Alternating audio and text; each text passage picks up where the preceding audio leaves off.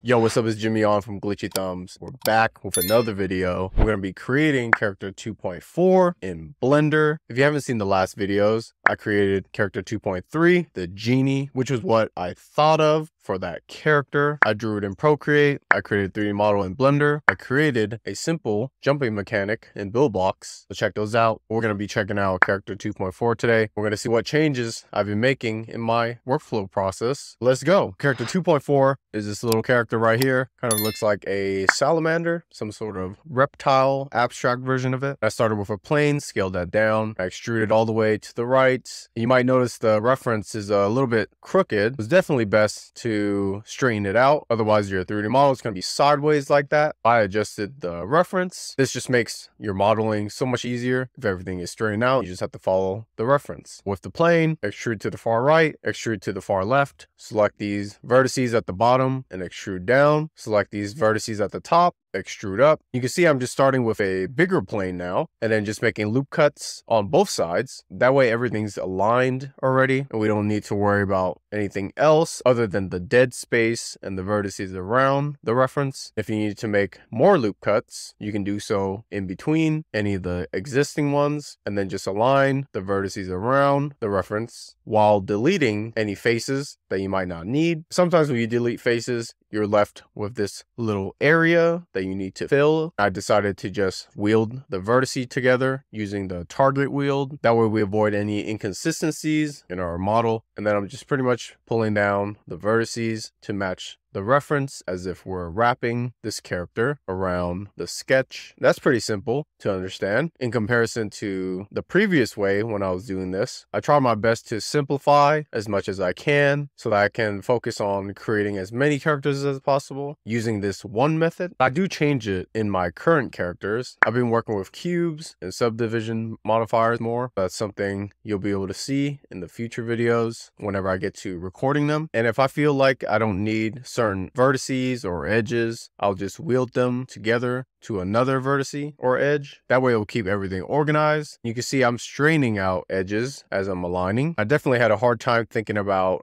how to do the feet for the salamander. I deleted those faces because I couldn't think of a solution during that time to do that. I selected these end edges and extruded out so that we get nice straight polygons that I can organize and move these vertices into place. This is a much better shape for the salamander's feet. Next thing I need to do is extrude these end vertices to create the tail. I don't think salamanders have tails. Actually, they do have tails, but it's not rounded like this. I feel like it's a little bit more pointy. This tail is like a platypus's tail or a beaver tail. My characters are going to be like a hybrid of certain creatures, I guess, because that's probably what I was thinking of the time. I think of abstract Frankenstein, chimera type animals. That's what makes them unique. We're pretty much done with the reference. That was pretty fast, considering I usually take a long time trying to create the shape around the character. I can see some improvements. Now we need to add some width to character 2.4, the salamander. I'm using the mirror modifier. You guys know this method already. If you don't, refer to the previous videos. I've explained it very thoroughly. Once we have our 3D model of character 2.4, the salamander, I move it to a new collection so I can keep that organized. I select the top edges, do an edge slide so that we can have some curvature, and also do that for the bottom of character 2.4. We also need to do an edge slide for the feet. I'm selecting specific vertices to get the shape that I want first before I actually do an edge slide across the entire model. I'm really trying to just get some sort of shading for this character. That's why I use the edge slide a lot. I'm adjusting the feet so that it's a little bit more symmetric with the right side and the left side. I'm just moving the vertices into place, but also leaving some sort of area that it looks like he has some toes. I kept that nice and square with a little bit of curvature. We also need to do the front leg as well. This is all just visualization. You have to imagine your character in a 3D space and also the curvature around your character. I'm doing this specifically so that we can texture paint later on with ease to have a different color for the main color and the curvature, which would be the shading part. You guys can visualize that if you look at it. And if you've been watching the previous videos, you know that's how I normally color or shade in my characters. And once we have that, I pull out the edge loop, this time by rows, starting with the top row and then pulling down so that we get this nice rounded shape. For the front of the face, I need to move these vertices in to create more of a salamander's face. I'm just eyeballing everything and looking at the reference to kind of imagine what it would look like in a 3D space. Normally, we're supposed to have a front view of the reference so that we know how each perspective looks like, but I just drew one sketch and then everything else I just visualize and just go with the flow with how I think character 2.4 will look. It was just experimental. There's really no right or wrong answer because you are the creator. You created this character. No one else can say how it's supposed to look other than how you imagined it in your head. That's the beauty of it. Even if someone says something about it, it really doesn't matter what they think because you're just creating for the sake of creating. That's the beauty of art. Everything is subjective. You can do anything you want. Various people will have their own opinions. At the end of the day, I really think your opinion matters the most on what this character actually did for you and your business, or just for your enjoyment. If you're creating characters to be happy, if you're creating characters and it brings you joy, then it brings you joy. If you're creating characters and it's helping you bring in revenue, then that's helping you bring in revenue. That's just as simple as it gets. It doesn't have to be complex. It's just like a creative outlet to help you keep creating if that's something you have in mind and that you want to do. I like to create things, and sometimes these things are out of the ordinary. That's the beautiful thing about it. I just do random things, whatever comes to mind, just like this video. Whatever I'm recording is whatever I'm recording. I have no script normally. I just talk, and that's the content for today. Sometimes I talk about very interesting stuff. Sometimes I don't. Sometimes I go off on a tangent. But those tangents are pretty cool because I talk a lot about my experience with game development or 3D modeling or anything else that pertain with my business, or even just stuff that I think about, like different ideas and characters that I want to work on or revise. I think those are all important things that I should record so that I can refer back to. I think some of it is helpful to a lot of people because of the way I think. Not many people think like this, I guess. We just put it that way. Or people have trouble putting themselves out there. That was something that I had a hard time doing when I was first creating content. I really didn't like to be in front of the camera because it was a little bit weird at first, but after you put out a lot of videos on the internet about different things, like all my previous games that I worked on, all the knowledge that I learned about game development and all that stuff, you realize that it's really not that scary as long as you're making sure all your content is educational, it's positive, it's inspiring, it's just helping bring something to the table, helping people out with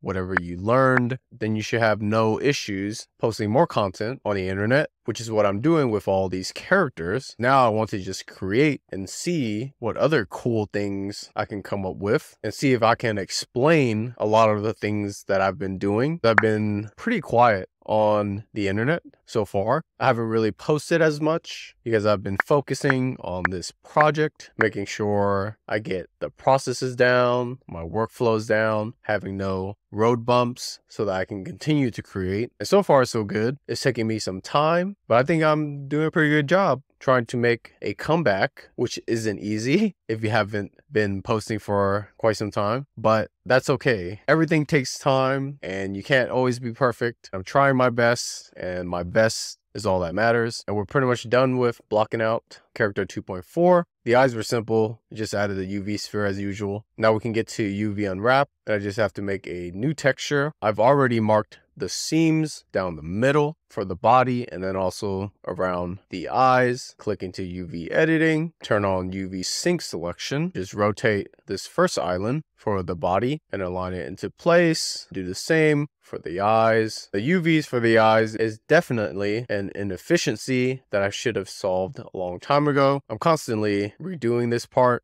where I have to rotate the UVs so that we can get a straight UV aligned with the mesh on the right. I should definitely export some sort of 3D model of the UV sphere and then have it unwrapped already. I still haven't done that, and I'm already creating a lot of more characters. Definitely should do that. I just gotta make sure I talk about it so that it gives me a reminder. To have the eyes aligned like this, it's definitely going to be just one view that we'll be able to use them in, which is like a front view, which is just the view that you're seeing right now. I'm separating the UVs for the body because I'm planning to draw the mouth on one of them, I believe, and then keeping one for the solid color. That's usually what I do. If you see me scaling down one of the UVs, even though I can stack them, it's because I plan to draw on one of them, and then the other one I just keep a solid color. That's pretty much it for UV Unwrap. If you want more of a detailed version of this, let me know in the comments. But also, I've explained it multiple times with the previous characters. That's why I mentioned in the previous videos that I might speed through a lot of these videos just to speed up the amount of content that I'm going to be putting out so that I can get to more characters, which are going to be more in depth, and brings us more into the advanced stuff that I've been getting into. My characters get a little bit more complex and I want to be able to explain that, but I need to get to those videos. There's like a bunch of characters that I'm doing. So if you don't like the format of the videos so far, starting with character 2.4, and you prefer something more like the previous videos, let me know in the comments. I'll definitely take that into consideration. Now we get to texture paint and we need to switch to the 2.4 texture. Otherwise, you see the previous character's texture. That looks actually not bad. I like to see different patterns from the old textures. It gives me different ideas, but this one didn't really do much for the salamander. I need to apply the material to all the objects, and then simple, color the body in with gray, color the eyes in with white. That's already our base color that I normally go with. And then we need the pupils. As always, I do need some set of eyes. I should maybe create some different eyes, like a whole bunch of them into one Blender file, and then I can just pull any eyes that I need for any future characters. Some of these eyes can be reusable, and eyes are definitely a reusable 3D object. You just need to scale them. Before I paint on the objects, I need to flip the normals for the body. That's a little bit too big for the pupil. The gray eye actually looks pretty cool, where one eye has a small pupil, the other one has a big pupil. Maybe I will consider that as maybe an enemy or a different character where one of their eyes is different from each other. We're just going to go with our simple pupil in the middle for both sides, and then get rid of these black specks, unless you like the black specks, which I don't. I don't know why Blender does that sometimes. It's such a weird thing to happen. I grab the circular edge loop around the outer part of the pupil, scale that in so that the pupil is not as pixelated. That makes it very smooth. That actually makes the pupil kind of stick out. If you're just looking at it from a front view, you don't notice, but from a side view, you can definitely see it, but that's not really an issue. Not many people are going to be looking at the character that up close anyways. And for the mouth, you just need to go in X-ray mode and just trace similar to the reference. Try to get as best as you can. If you go super slow, you'll be more accurate with your line work using a mouse. I prefer to use the Apple Pencil. I actually haven't used a stylus and a drawing tablet before. I don't know why. I just never bought one. I never really needed one. Kind of just rather use whatever I have and not keep buying things if I don't need it. I don't really do much drawing on the computer anyways. I mainly draw on my iPad. That's about it. Since this is a 3D object for character 2.4, I need to connect the mouth on the front side as well. Otherwise, that would just look weird. It looks fine from the side view, but from the front view, yeah, this is what I mean with the eyes, that we'll only be able to use this character in one view, because if we use it in this view, you're kind of missing the view of the character, and it looks weird. That's what happens when you're creating 3D models. That's mainly going to be used in more of a 2D space, which is what this character is probably going to be, from left to right only, but that's okay. Now that I look at it, the salamander should actually have 4 legs, but this one only has 2 legs. That's a little bit odd. I thought I created 4 legs for him. Maybe I didn't. I thought I did. I'm definitely doing something here. I'm selecting the faces on the leg. Oh, and I'm actually shading in this bottom area with a darker gray to give it some shading for the bottom of the character and then some for the bottom of the tail as well. I didn't realize he's a two-legged salamander. It's kind of funny. I could have sworn I made him in 4 legs, but maybe I didn't. I probably just speeded through this as quick as possible because I know this character isn't really going to be a main character. It's probably going to be some sort of supporting background characters of some sort. He'll make a cameo of some sort in a game. This is the problem that I deal with, is when I draw things in, I'm not thinking 2 steps ahead. This was the problem that I deal with all the time, where I actually draw in parts of the face and then I end up shading the under part of the character. That actually gets rid of the parts of the face that I drew in, and now I have to fix it again. Definitely do your coloring and your shading first, making sure that's the final texture that you're going with before you actually draw in different features like the mouth or the nose or different patterns into your character. I made sure to save the texture at this point because I'll be undoing a lot. When you do that, the texture will disappear if you didn't save it. And I'm just fixing the mouth. This was pretty straightforward for the salamander. I'm just drawing in some of the feet.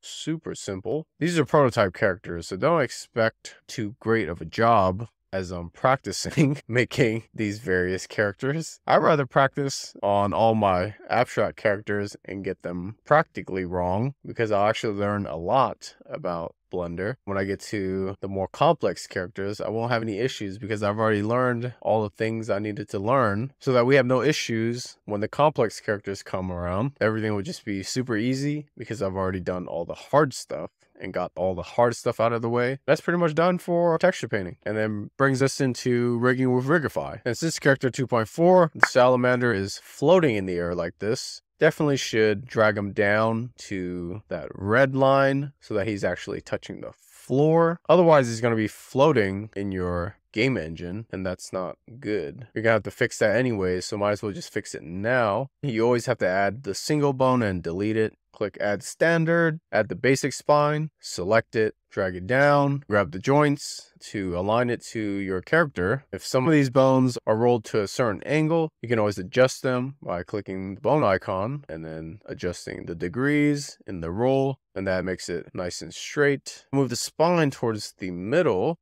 and then add the head bone. The head bone usually comes with the neck bone. You have to connect these two. I actually never really know when I should have the head be upright or on the side like this. I just go with the flow. To me, it doesn't really make a difference, but maybe it does for more complex characters. And then you need to connect the endpoints of the spine and the neck bone using the cursor to selection and selection to cursor method. That makes it simple. We also need a tail for this character. I feel like a lot of my characters have the basic spine, the head bone, and then the tailbone. They've all pretty much had that so far. At least that's what I remember from the videos I've been recording. Everything looks aligned when you look at it in this view, which is the front view, but when you go to the back part, you can see that our bones aren't even straight. Make sure to do that for your characters. You're not really done aligning the bones just yet, because they all are still misaligned on a different perspective. These bones create your rig, which help deform your characters correctly for animation. I'm finding that if you have very specific bones, like the shoulder bone or chest bone or the pelvis bone, that actually helps Blender know where to deform your characters correctly on the 3D model. Otherwise, it's going to look super lopsided in your game engine that you're using. At least that's what I've noticed, that when I stretch my characters and they don't have certain bones to hold them in place, then it starts looking weird. I'm sure you've seen that with some of my characters. I think it should be in one of the videos. I forget which one though. I've actually been reusing a lot of my bones for my previous characters because a lot of them have similar bones like I mentioned. I just have to delete certain ones for specific characters. That just makes the process a little bit more simple, because then I don't have to always add new bones. I can just build on top of the previous bones that I've worked on. I do forget what bones is which because of how it was renamed. And then we have the eye bone, which is the basic super copy. We also need the leg bones for the front leg and the back leg. The leg bone is very useful to keep your character stationary and grounded. Since the salamander only has 2 legs, that makes our job so much more easier. The heel bone is going to be the width of the foot. Once we have that in place, since the back leg is pretty much the same thing, we can just duplicate that leg bone, and that makes our life so much easier. And then rename your bones so you know which bone is for which. You can keep them the same if you want, if it doesn't really bother you. I don't think it makes a difference. It's more so for being organized and bringing clarity for what that bone is going to be used for. I don't do much of this for my current characters, actually, because when you start getting to the complex characters, there's a lot of bones, and having to rename a lot of them, it's just tedious. I do simple animations anyways. I can tell the difference between the different bones just by looking at them. And then we just need to parent the specific bones, the eyes to the head bone, the thigh to the spine bone, and then the tail to the spine bone. I'm just randomly selecting some of these bones because it's all the same to me on where I'm going to parent them. Trust me, when you watch my videos, you're going to realize that a lot of the stuff, I'm really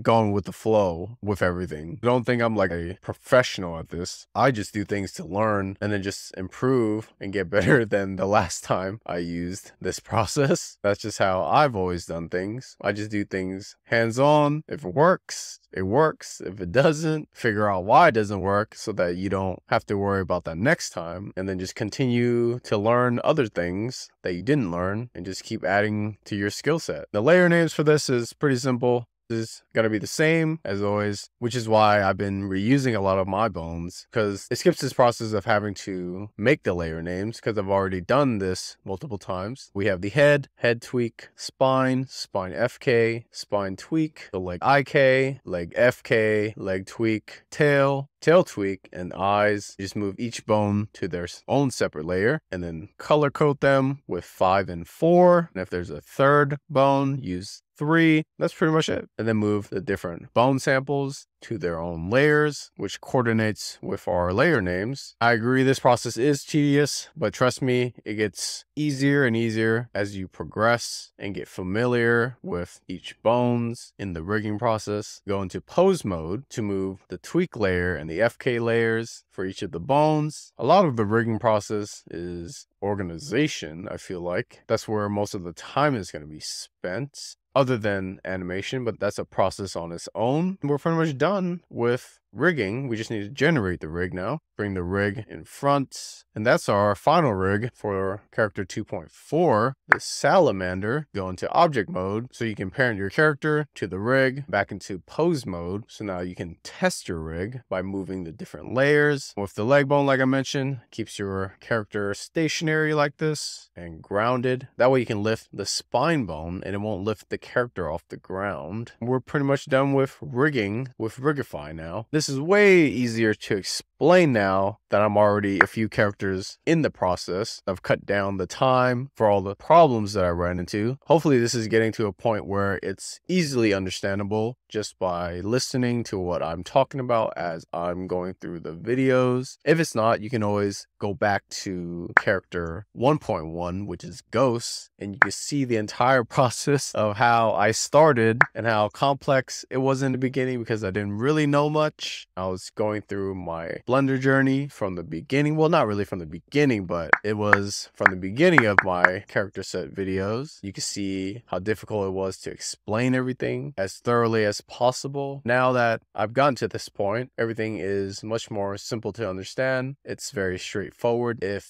you think it's still not straightforward, let me know in the comments and I'll try my best to work on that. I'm just trying to make this as educational as possible, but also get through as many characters as we can without having to repeat the same things over and over. Otherwise, every video is going to be the same, and I want each video to serve its own purpose, to help me learn more, but also improve my content so that my content also gets better. At the end of the day, that's all that matters. As long as I'm making progress, creating these characters, using them in a game mechanic, eventually, hopefully I get to that full game that I've been wanting to work on. I haven't gotten there yet, but I've been working on a few prototypes and mechanics. So far, I'm happy with all the things that I've built and learned and created. Hopefully you guys been enjoying this process, because I am. That's all that matters at the end of the day. There's a portion where I'm removing the heel bone in the rigging portion for Rigify. I think I'm experimenting on the positioning of the heel bone. I think that's what I'm doing, because if we move the heel bone back and then generate the rig, what does the rig look like? I know I've had this issue with the leg bone or with the foot layer where it's not actually touching the ground. I thought it had to do with the heel bone, because I do have this issue with a lot of my characters and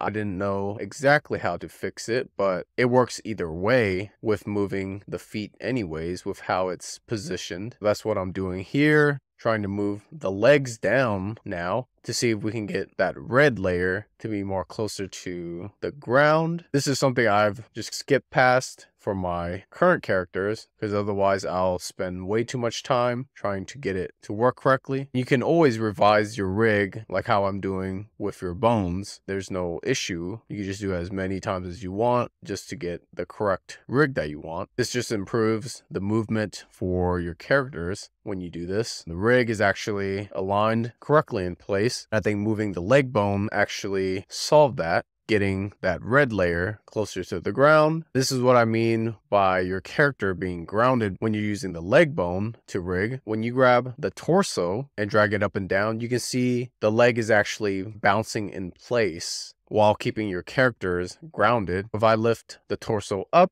it doesn't actually lift the character off the ground because your feet are still grounded. That's what these red layers are for the foot. That's why I've been using it in a lot of my characters, just to keep them grounded. Even if they don't have a foot, if they just have a body, the leg bone just keeps anything grounded. This sideways heel bone is what I've had issues with in the past. I definitely skipped past that. I do need to go back, which is why I like these videos. I get to go back to what I've done to see if I actually fixed the issue. I forget things that I actually fixed and the things that I actually just skipped past. For the heel bone, I'm testing to see what happens to the rig if I position the heel bone like this. I have one for the front, which is the standard, how I would keep the heel bone. For the back, I have it positioned differently, and then we can compare and contrast and A/B test between the two to see the effects that it has on the rig. It pretty much looks the same, actually. If you don't like how your rig came out, you can always undo, and then it will get rid of your rig, and then you don't have to worry about deleting the extra files that it creates. That was the annoying thing that I had to deal with,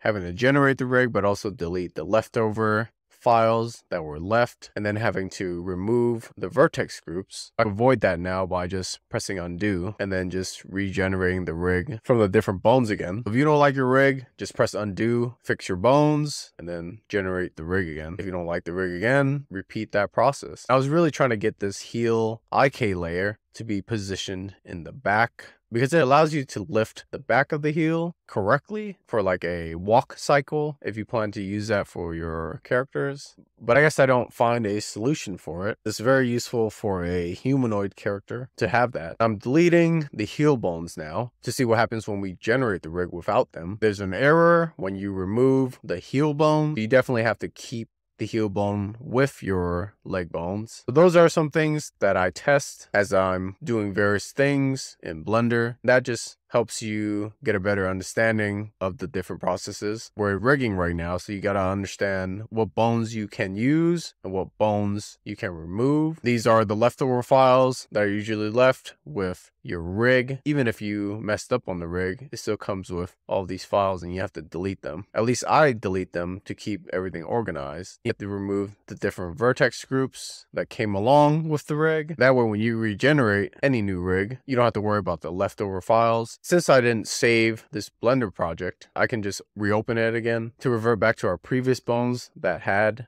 the heel in it. This is the importance of the backup file. If you do mess up on anything, just make sure you have a backup. That way you can experiment as much as you want without having to worry about whether you messed up your actual file. Also in Blender, there's different rigs that you can use. There's some animal rigs. This is an example that I'm pulling up, which is the wolf rig. This is already like a preset and you can use this for your characters. You just have to align the bones correctly into place. I was looking at the leg bone just to see the difference between the Rigify sampled bones in comparison to the wolf preset bones. The wolf doesn't have a heel bone, which is interesting, but the leg sample does. So sometimes I'll experiment and try to study the different bones of these animals that Blender provides already, just to better understand how they built it and how I can probably use these for my future characters. This is also a four-legged creature and the bones are pretty much similar. There's a spine bone, there's leg bones, and I guess there's an arm bone, and then there's face bones. But all of these bones have a specific type, and you can see that type going into pose mode anytime. I think I was trying to take the leg bone from the wolf preset, but I couldn't figure out how to bring that leg bone to character 2.4, the salamander, and I was trying to delete all the surrounding bones. That's actually a separate armature from the one we've already created, but I would have to somehow paste it into the current bones we already created. I don't think I figured that out just yet on how to combine bones from different presets. I actually should research that because that's going to be useful for my future characters. I don't think I figured it out. At least I don't remember the process because I normally just use my own presets and then just add bones within it. But I never figured out how to take bones from other presets and bring that bone into the presets that I'm using. That's something I should definitely learn. That's a good thing to learn too. There's a texture paint redo. I guess I redo the texture for the feet. I mean, it looked perfectly fine in the first variation. I guess I fixed the mouth too, unless this was already part of texture paint already. That brings us into animation for character 2.4, the salamander. Go into pose mode and then grab the torso and I move it up and down. I always go with idle animation as my first animation for any character. That's the first thing I think of for an animation. That's usually what I work on. For this salamander, since he's grounded to the floor, we can actually just get that simple animation of him shaking his butt. Add a second screen for the action editor to show us the summary of all the rig layers that we're going to be using to create our animation. This makes everything straightforward, so we know which rig layers we're moving. Any keyframes we need to remove, we can, or we can hide and unhide different layers to see what different animations we can create. If you want to revert back to your original pose position, you just click pose, go to clear transform and click all, and it'll revert back to the original pose position. Otherwise, you're going to be animating with the current pose position, which isn't ideal. I'm separating the rig from the character again so that I can create a backup of the body. I'm not sure why I did that. Oh, and I created this backup so that I can join the eyes with the current body. That makes everything easier to animate with our current rig. If everything is just one 3D object, then build blocks, it just makes everything easier to simplify as much as you can for the 3D objects. This animation is pretty good if I grab the torso and the chest layer and move them together. You can see character 2.4, the salamander, is bouncing in place. That's a pretty cool animation just by itself, I think. I really like simple animations that get the idea across. That definitely gets the idea across for the idle animation. So I keyframe the location and rotation at 0. The keyframes aren't showing in the timeline on the bottom, but they're showing in the summary in the action editor. So it's definitely saving the keyframes. The way to fix the keyframes in the timeline on the bottom is to press home on the keyboard. This is probably where I didn't figure that out just yet because I'm moving the keyframes in the action editor. That's confusing for me having to explain that. On the 10th frame, I'm moving it down by negative 0.05. I duplicate the keyframes from the 0 to the 20th frame because that brings the salamander up by 0.05, which brings it back to the original position. And then at the 30th frame, I move it up by 0.05. This is pretty much normally how I animate my character, is I'll either move it up and down by 0.05 or 0.1, just something simple that I can remember to replicate across multiple characters. But also you just remember to do each rig layer on its own. That way you can create some pretty complex animations just by focusing on specific body parts first. And if you don't like the animations that you came up with, you can just delete the keyframes and start over from the beginning. If you can't remember your own process, definitely should write down what you moved for each frame. Like if you moved it by 0.05 in the 10th frame, then I would definitely write that down. Normally I just remember most of that. If I need to refer back to, I could just go back to my videos, just like I'm doing in this video. This time I'm just duplicating the 10th and 20th frame to the 30th and 40th frame. So it just goes up and down and up and down and up and down. I do the same for the 50th and 60th frame. That's as simple as it gets for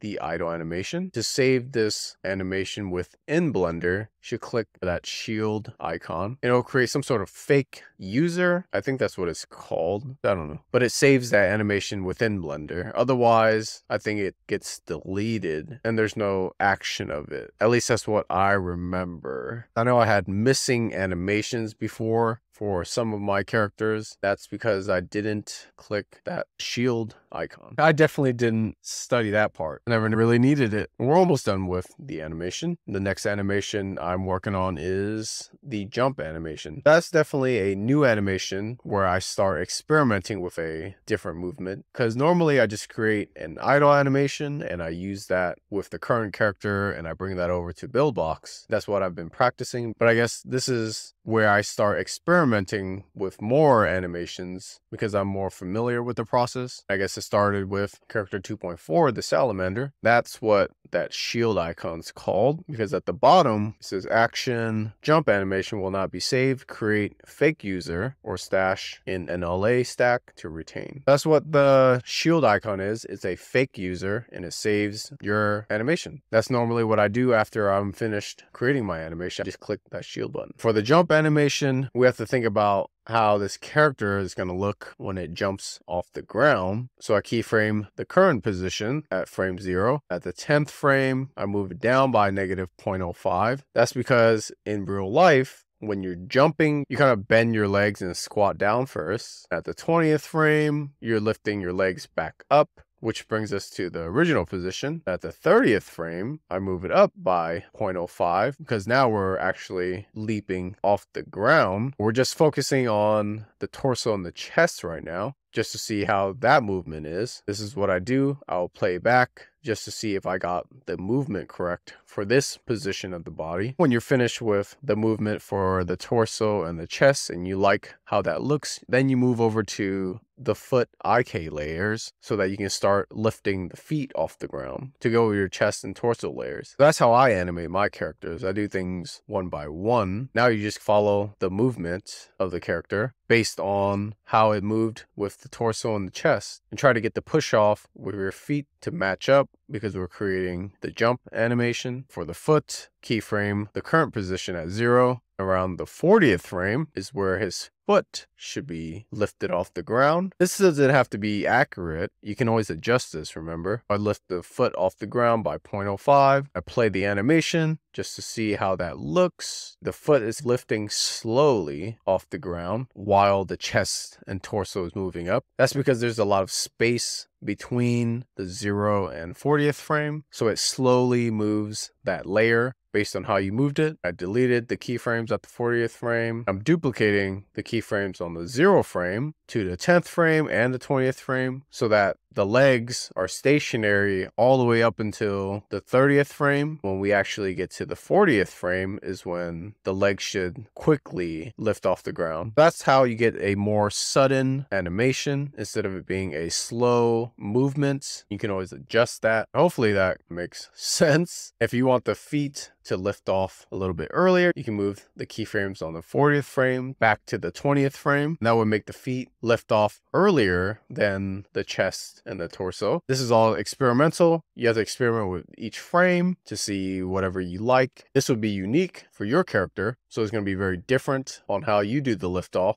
But this is how I did it for character 2.4, the salamander. I actually delete the keyframe animations for the foot layer. If you get confused by the rig layers, you can always hide and unhide them. Normally, I just keep everything on just because it doesn't really bother me. If it bothers you and you want to just focus on a specific layer, you can just hide everything else, but the leg bones, and just focus on the leg IK. This helps you understand what the IK layers are, or the FK layers are, or the tweak layers are. You can see the difference between the two when you do this. That's something I don't really study too much of, which I should. I just select a specific rig layer that I like and then just move them to create an animation, and that's about it. I haven't dug too deep into the entire process just yet because I'm still experimenting and learning about the entire process. I'm just trying to do my best with whatever knowledge I know first before I go into more depth with everything. This time I'm just grabbing all the layers that are on the screen and then record the current position at frame 0, at the 20th frame, move them all up by 0.05 and seeing how that looks for the animation. If I don't like the feet lifting off the ground at the 20th frame, then I move those keyframes to the 40th frame, and then I experiment moving those keyframes closer to the 0th frame so you can see the leg lifts off as soon as the animation starts, and then I delete that. This is all